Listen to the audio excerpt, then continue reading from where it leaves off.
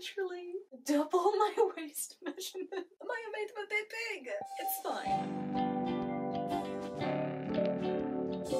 Greetings fellow humans and welcome to another instalment in my ongoing efforts to create an outfit for the 2021 Foundations Revealed contest. What are we doing? Well, I asked my patrons what they would like to see me make next. Bloomers in a corset cover or a bustle pad, and the patrons have spoken. So today we're going to be making some bloomers and a corset cover. Now I'm not going to be using a pattern for this because from what I can see, most bloomers and corset covers are pretty straightforward. They seem to just be rectangles sewn together with a bunch of lace slapped on and a drawstring at the relevant places that need drawstrings. Again, I continue my efforts to use recycled or upcycled materials, and to that end, I have even more curtains. These curtains actually have a material label on them, so I know that they're 100% cotton. But for this, I don't actually want to use the curtain fabric, I want to use the lining.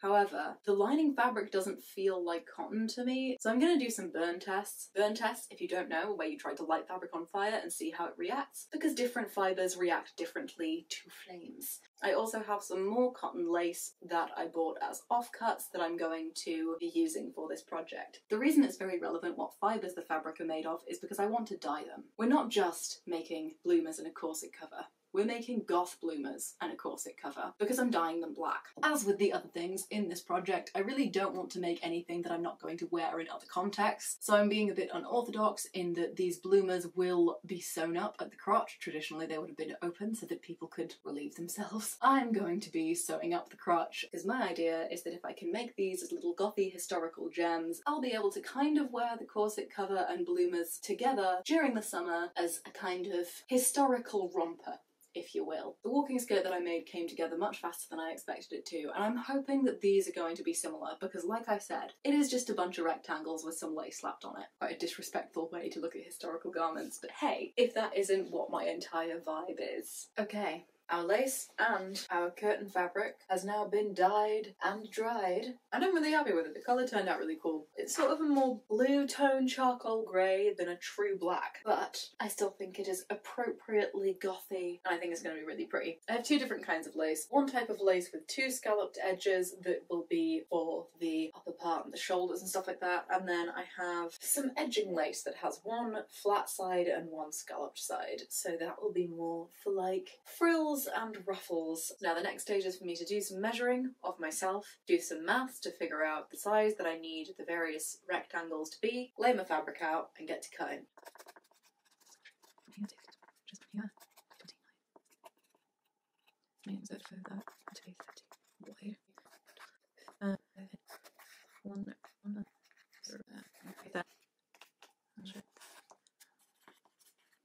So I've decided to actually be sensible and do something I very rarely do and make a mock-up. I'm going to use the lining fabric from the curtains. It's a much lighter cotton so it won't be an exact indication of how this is going to turn out, but I don't really want to cut into this very nice fabric and suddenly realise I've gotten all my measurements wrong. So for this, underwear that no one's going to see, I'm going to make a mock-up, despite not having done that for like basically anything else in this series of projects. So I'm basically going to plot out the measurements onto this fabric in pencil, cut it out, seam it together, and if it works then I'll essentially use this fabric as my pattern pieces. By the way, I don't know if I've ever explained this little thing.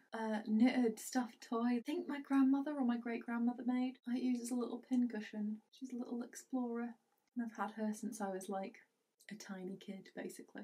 Just a pincushion now. I cut out my mock-up pieces and sewed the necessary seams. I then fit the pieces as best I could and marked any adjustments or darts, cutting the mock-up pieces to the new shape and taking a pattern from the corset cover pieces. I pinned down the back piece of the corset cover pattern and cut it out, but I cut each of the front pieces on a single layer of fabric to ensure the stripes on the two front pieces mirrored each other. I then outlined the pattern in chalk and removed the pattern pieces so I could double check the stripes were straight before cutting the front pieces out. I used a French curve and chalk to draw out the shape of each bloomer leg and, on a whim, decided to make the legs as wide as the fabric would allow. I used a few pins to keep everything in the right place, and then I finished cutting out.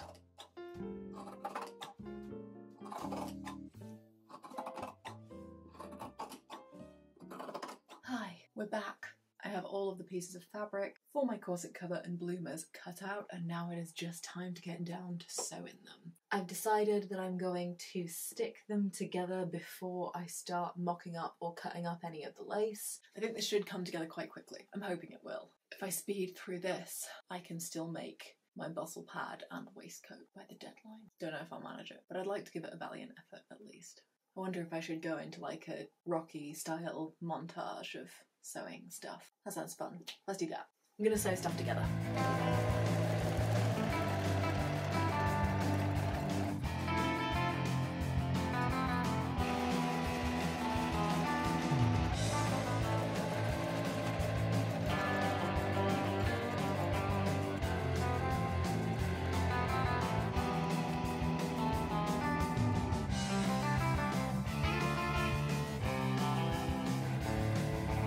So it's nearly 4 o'clock and I have the majority of this together. I also have the majority of the bloomers together. Now what I need to do, take the turnings on the top and make the casing for the drawstring on the bottom, and then make buttonholes on this and the legs of the bloomers, because I forgot to leave space in the seam for the drawstring to go through at the bottom of the leg, so I'm going to put some buttonholes in to use essentially as eyelets, and then I'll create the casings on the bloomers as well. Then we get to look at what we're going to do with the lace.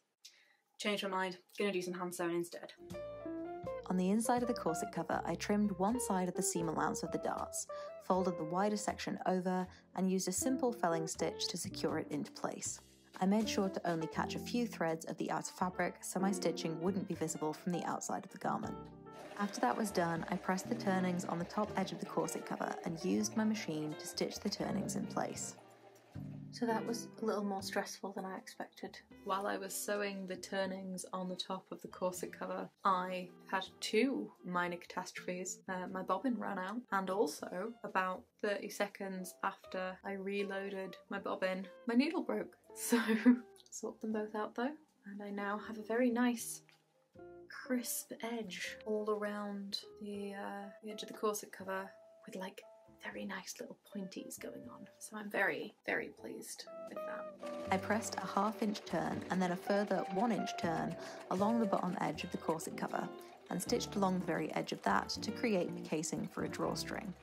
Okay, I didn't do anything else last night because I got tired. We're back and we have buttonholes to do, turnings to make, pressing and stitching galore. There's some hand felling that needs to be done on the inside of the crotch seam because I want the crotch seam on the bloomers to be flat for comfort's sake. We're well on our way for sure, but there is still quite a bit to do on them, and I want to really steam through this so that I can get the rest of the stuff I want done for this outfit. I feel like I'm very swiftly running out of time. Very swiftly running out of time. I'm going to press the turnings for the casing for the drawstring on the bottom of the bloomer's legs and on the waist of the bloomers, and then I'll put in buttonholes to put the drawstrings through on the bottom after, so I know where the best place to put them is. Yes, that does make sense. To ironing. I failed to film the enthralling process of pressing turnings on bloomer legs, but after I had done said pressing, I turned my attention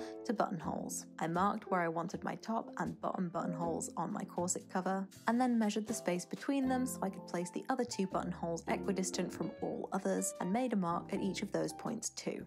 If you have seen my other videos, you may know of my deep-seated loathing for buttonholes, but I managed them on both the corset cover and the bloomer legs without too much strife. I then moved on to sewing the drawstring casings for the waist and the legs of the bloomers. Okay, I might have made them a little bit big. They are going to have a drawstring in the waist and in the casing in the leg, but this is, sorry, my shoulder just made a terrible noise. It's literally double my waist measurement. I might have made them a bit big. It's fine. It's fine. Stick some drawstrings through it, and then if it's okay, stick some lace on the bottom of these, and hope we have enough. I'm gonna go measure and find out if I have enough. I don't have enough. Okay.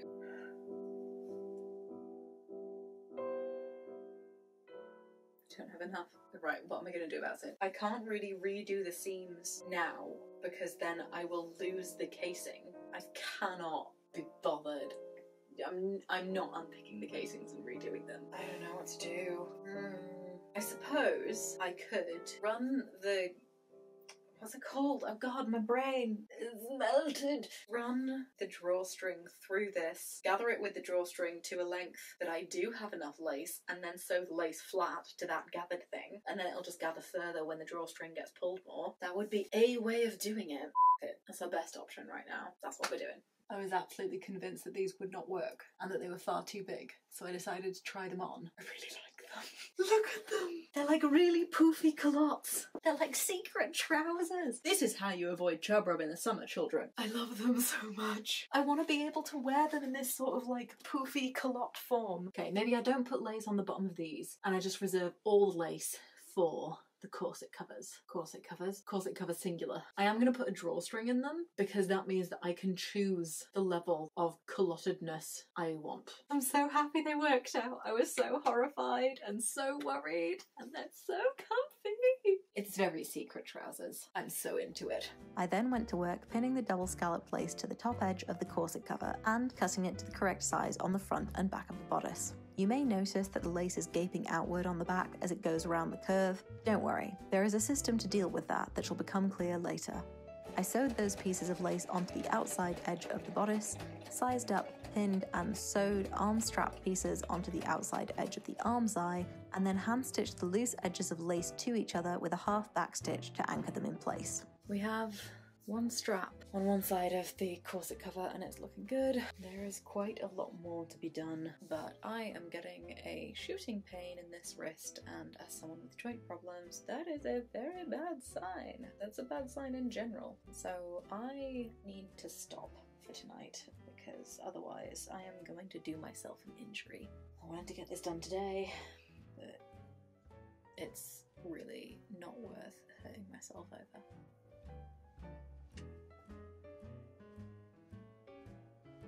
You can't go over there. It's illegal. You want down? There you go.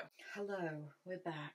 I have one strap left to put on and then a heck ton of lace ruffles to add. I guess we best get on that, hey? Sorry, both the cats are just like hanging out grooming. So I'm basically rolling the cut, so the raw edges of the lace kind of inside itself and taper it, and then this rolled edge will get caught in the stitches. It's pinned up. Now we do this bit.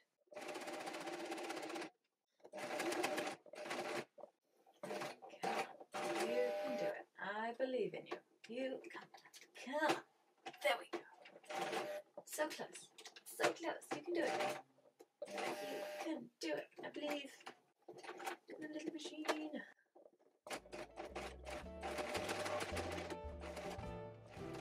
Again, after stitching the lace on, I hand stitched the points where the lace met with a half back stitch.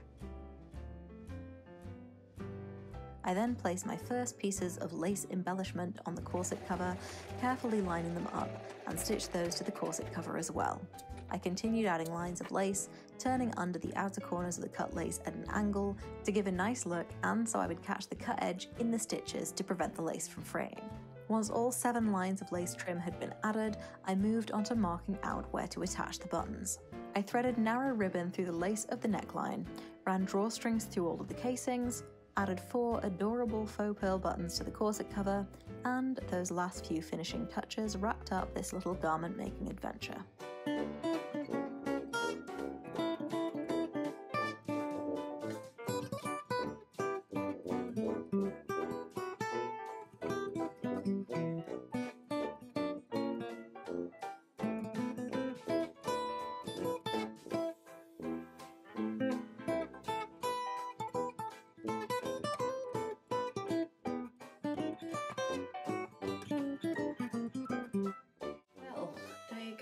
At the end of another one. This one I'm a bit iffy about. I really like the things that I have made. I'm excited about them. I think they will be incredibly cute summer clothing. I don't think that they're particularly effective as bloomers and a corset cover. The corset cover is better and does fit in historically with the overall aesthetic, even if it's not, you know, completely accurate. But the bloomers realistically needed to be made of a much lighter fabric, and I was going to use the lining of the curtains, but they were the wrong fibre content for me to be able to dye them. Also, this didn't really turn out black, it kind of turned out navy blue, which I'm not the happiest about, and I may at some point try and dye them over more black. Although I think to do that I'll need to take off the little pearl buttons to make sure that they don't get dyed black, because that can happen to plastic things sometimes when you put them in fabric dye. There weren't any massive issues with this one, but I did have problems when I was trying to get through multiple layers of this fabric because it's a heavier weight cotton, so I had to go searching through Hamish's notions for an appropriately thick sewing needle because I broke 2 needles in the space of about 2 minutes. I'm really happy overall with how they've turned out. I think they're really cute. I think they're going to be excellent summer clothes, but in terms of being for the purpose that I made them for, which was to sort of attempt recreating bloomers in a corset cover, bit iffy. Feel like I could have done better. I think I'm going to wear the bloomers more in their wide leg culotte form than I will in their bloomer form, and I will definitely wear this little top. I think it's flippin' adorable. It feels very strange winding down this project because it's been a very big focus for the last little while, so I'll have to decide what else I'm going to get up to. I hope you enjoyed watching me go through this process. If you like this video, then give it a like, and if you'd like to see what else I get up to, maybe subscribe to my channel. I attempt to upload every week, usually on Thursdays or Fridays, but it is quite changeable, for I am a chaotic being. If you'd like to support me and help me keep making videos like this, I have a Patreon, patreon.com/EmilySnee, where you can get cool behind the scenes tidbits and post-project vlogs. If financial support isn't your jam, then sharing this video and sharing my channel around also helps me out a lot and is very cool. Anyway, I hope everything is okay in your world, and I'll see you guys next time. Hi, you're here because you want attention. You are here because you want fuss. I don't know why I'm in a mood like this. I would appreciate if you do not stand directly on the black clothing I'm making and cover it in your very pure white fur. You going? Lining fabric for... God, that's dusty. Stuff and things. Things and stuff.